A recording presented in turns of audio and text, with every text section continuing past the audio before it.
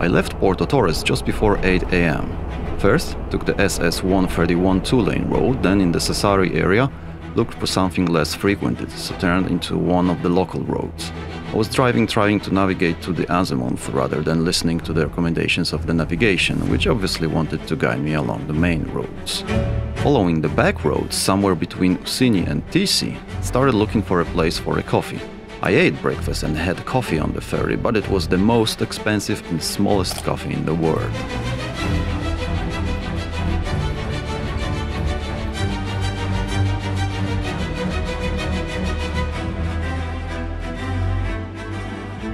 While brewing, I glanced at the area with the digital eye of my robotic bird.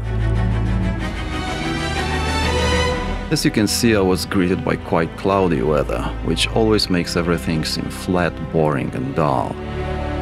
So my feelings were mixed. Typical landscape views with villages set in undulating terrain. On the slopes, vineyards alternate with olive groves and buildings picturesquely squeezed between green hills.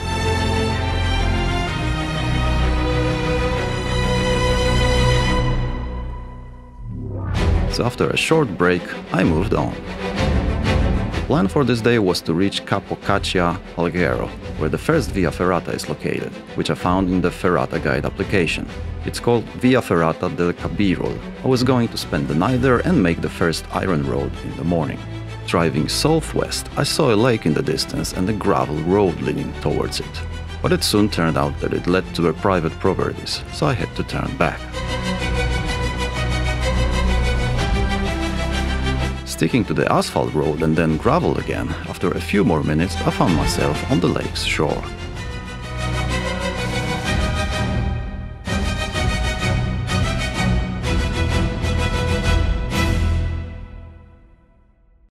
This stop was made to satisfy my curiosity.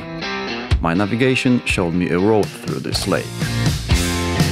And indeed, the road was there, but looking at it closely, I was not sure if it was really passable. My car is adapted for wading. All vents and air intake are let out into the roof level, but of course water resistance of the defender's doors would probably be a problem if it turned out that this road does not disappear just below the surface of the water. Unfortunately, it was hard to deduce anything from these levels, so I started to wonder if I should try it or not. As you can see, there was a long way to go. Apart from the water level, the unknown was also what was below its surface. The desire to check organoleptically was against common sense, because I don't have to drive around for unknown numbers of kilometers to bypass this obstacle. So why risk it? Okay, maybe just a bit.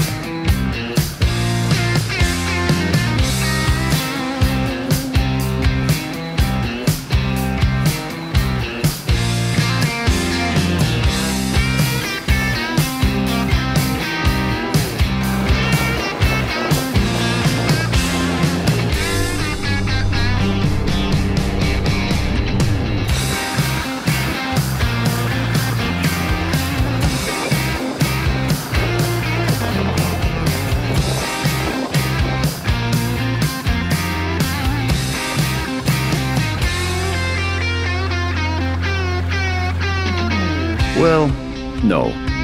There was too much against this game. Despite the flat surface, the road continued to cut deeper into the lake. The water was starting to reach the door, so in a moment I would have it inside. Do I really need drying in any other unpleasantness? If for some reason I got stuck, there would be no chance of a quick rescue, so sticking to the principle that I avoid unnecessary risk on lonely expeditions, I decided to withdraw.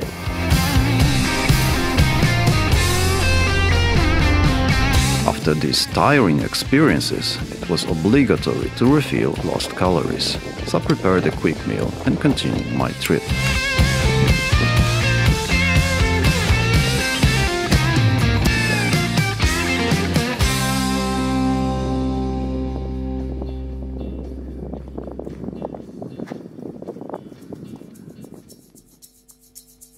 Lago del Cuga is an artificial reservoir created by the construction of a dam in 1975 to irrigate the Nura plain. It has an area of just over 3 square kilometers. I think it is worth staying longer if you are looking for a place for fishing or longer walks. The water is probably not suitable for drinking and bathing, but it was a very quiet spot with many places for a shorter or longer picnic. As it was early afternoon, this time without any stops I went towards Capo Cacci, which hides the Ferrata del Capo. This time I was driving along the main road, so after about an hour I found myself at the Belvedere Foradada viewpoint. The site is located in the northwest of the island in the Ponto Conte Natural Park.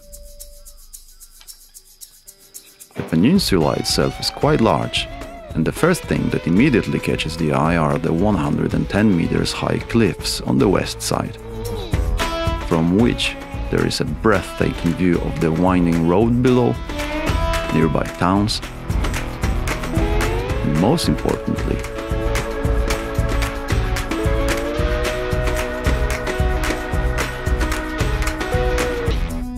the blue waters of the Mediterranean Sea.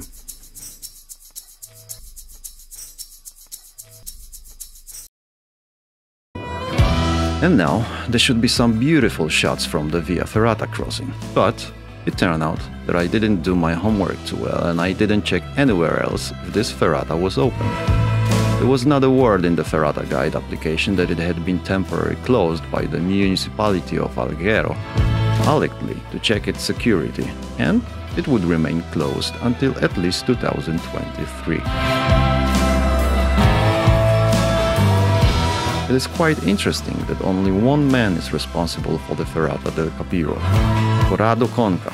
At first he wanted to secure the climbing routes in this place, then he installed a few ropes permanently, and so the idea of an iron road was born. He financed it himself and a few friends helped him to build it. Do not think, however, that my walk along the cliffs did not give me any impressions. First of all, it was good to finally stretch the bones and get tired a little on a small climb. Secondly, the views on the west and north sides were really beautiful. Going closer to the edge, we have an uninterrupted view of the islet of Foradada.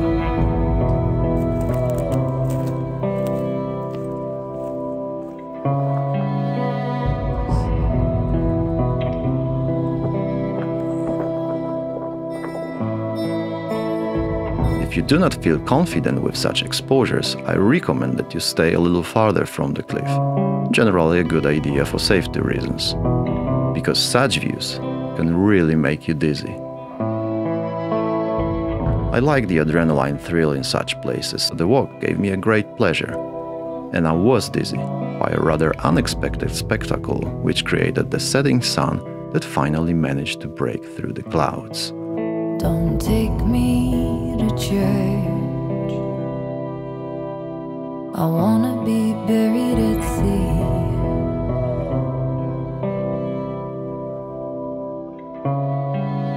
Don't take me to church. God never done nothing for me.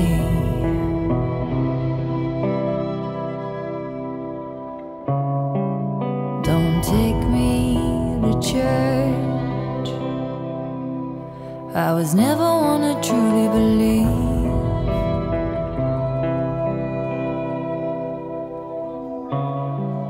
Don't take me to church. I wanna be buried at. I wanna be buried at sea.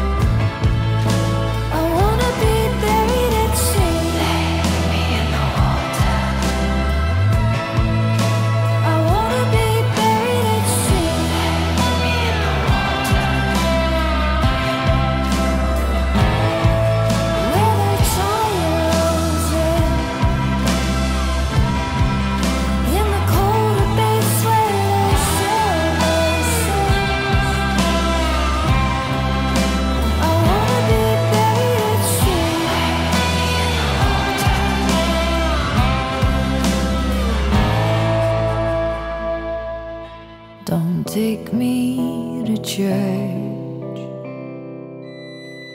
I wanna be buried at sea.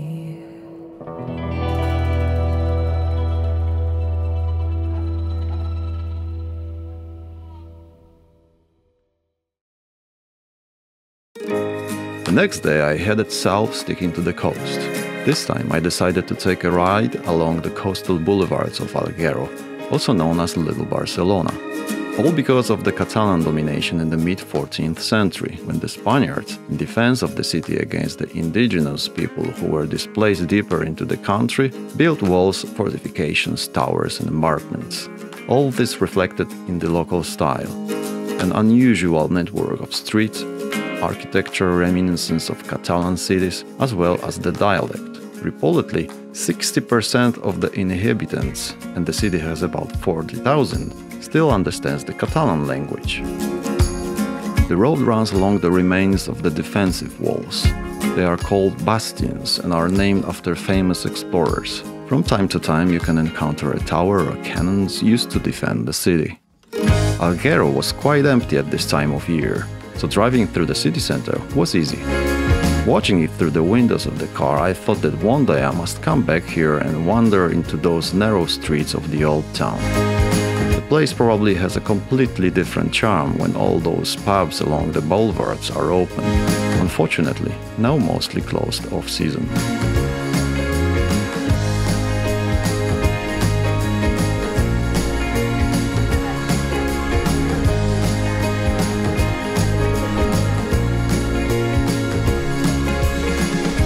The departure from the city to the south promised spectacular views.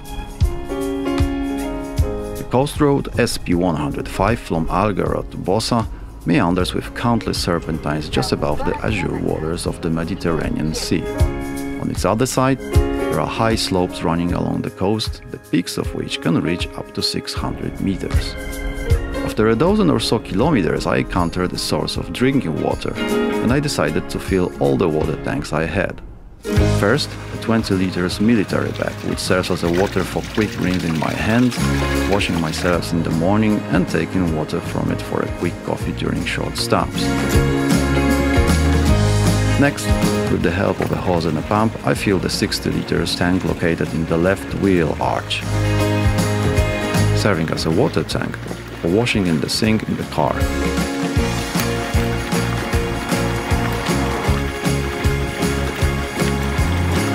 And finally, 20 liters tank for drinking water.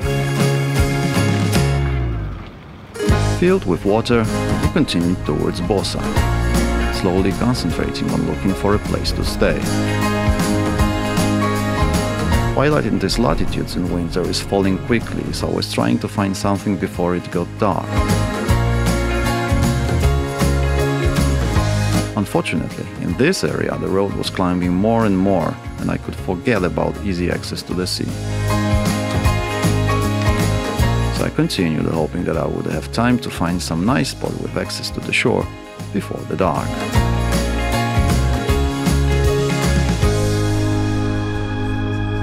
And of course, as usual, failed to do it. Fortunately, the location found in the dark turned out to be fine, despite not the easiest access. But more on that and the journey in the next episode.